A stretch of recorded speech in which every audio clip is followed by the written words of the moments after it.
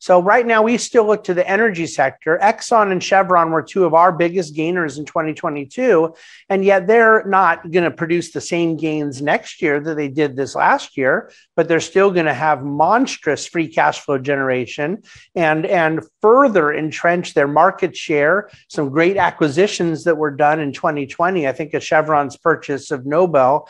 But I think that the midstream sector is where there's still a ton of value in energy. The pipelines, those LNG export terminals that are being built. There's a lot of cash flow spinning off. There's a lot of better financial metrics, less leverage, less debt. And we think that the midstream energy sector, we use an ETF that is called UMI.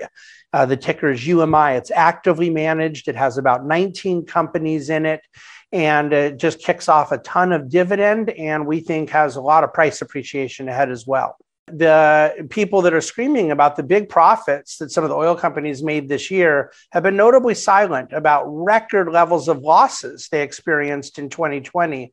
And so you can't get the bad without the good, or the good without the bad. There's massive profits made this year. There were massive losses in 2020.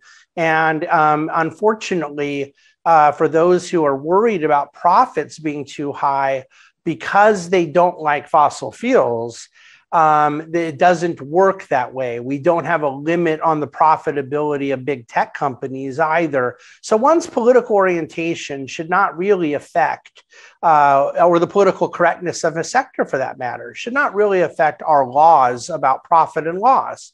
We have a market economy. I do believe that these companies are spending more money than any company on earth for future productivity, for future capital expenditures. Chevron will spend $17 billion next year. Exxon will spend $25 billion.